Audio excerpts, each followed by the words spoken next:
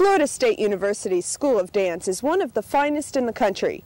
How that came to be is the story of Nancy Smith Fichter, who we'll meet on tonight's Southern Circuit. For 25 years, Nancy Smith Fichter has been busy building a dance place at Florida State University. What she's accomplished is the creation of a dance department ranked among the best in the country. 1, 2, 3, 4. That's all on 4. Okay, spin on the left. 5, 6.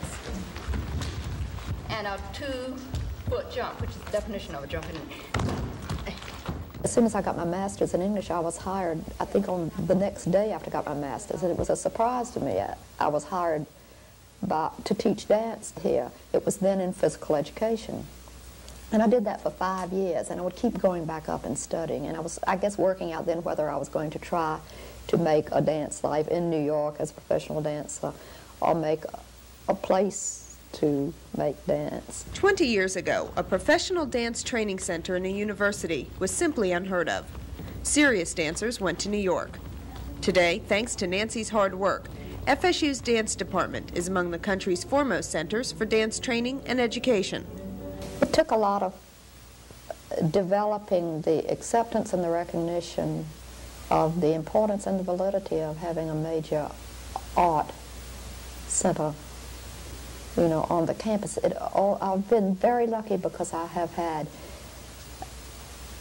some really enlightened administrators to work with who've been enormously supportive, and wonderful faculty. Florida State in particular has a wonderful dance program and an extremely supportive chairwoman, Nancy Smith Fichter, who always has her eye on the Graham Company because she was trained in the Graham technique.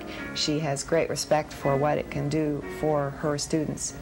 Not everyone who comes through these doors is going to join a major company, but the level is at that.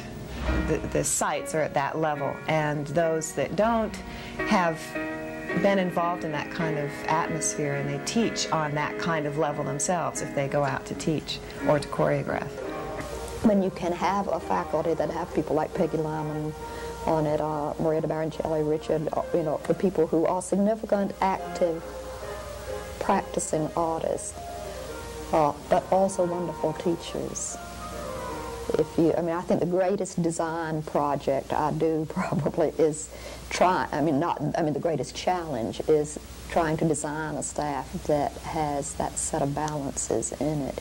Then you can produce professional dancers. You give them professional training, and you can get professional dancers, and a place where you can develop choreography and repertory.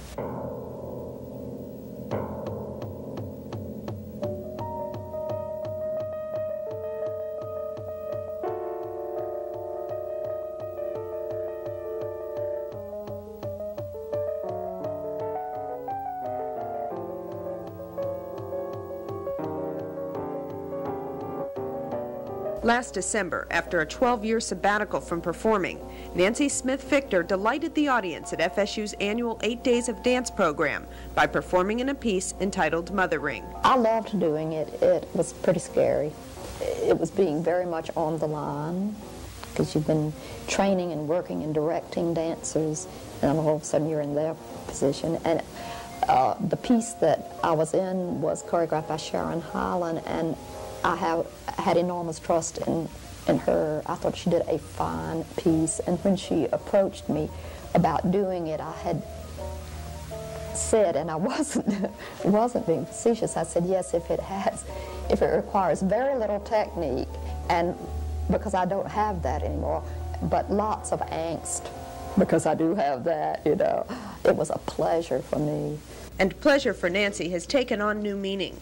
At 53 years of age, she claims she's thoroughly loving her midlife crisis. This May, she'll celebrate her 2nd anniversary since marrying FSU faculty artist Robert Fichter. You know, I have the feeling, God forbid if anything happened to Robert, that I'd probably go right back to the way I was living, which was alone.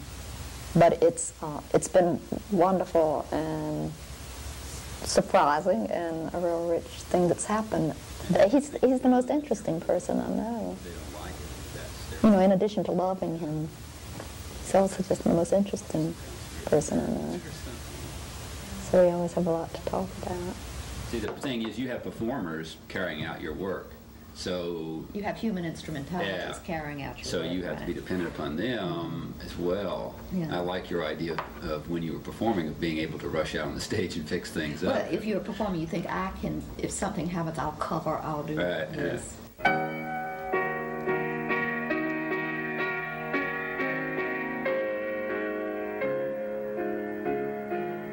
I think something has happened here, and I'm glad that I have been part of that. I want to go on making pieces. I want to go on having that kind of active life. I also want more quiet time. I want to see some other parts of the world, more than I've taken the time to do. Lucky, yes.